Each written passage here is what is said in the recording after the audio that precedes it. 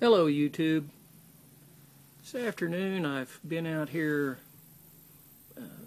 working on a couple of projects, and I got to looking at this Leatherman carabiner. Just a handy little carabiner to attach things to your harness on your pack or belt loop or something. I got to noticing this part right here. It's kind of the little serrated place to, I guess, to kind of put your thumb and get a little bit better grip. Well, got to looking at that, and then I thought about this striker for a Light My Fire steel. Saw some similarities there. And I ended up testing this as a striker, and you can get some decent sparks from it.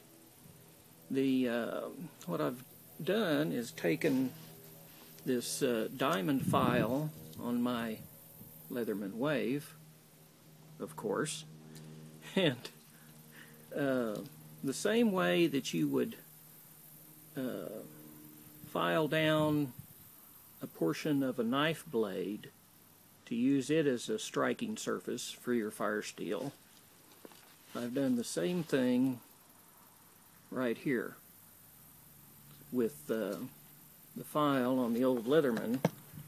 And so I think you can see it's kind of in shadow, but let's see what this does here. I'm going to strike this Light My Fire steel on the Leatherman carabiner. So we're getting some pretty good sparks there. So I guess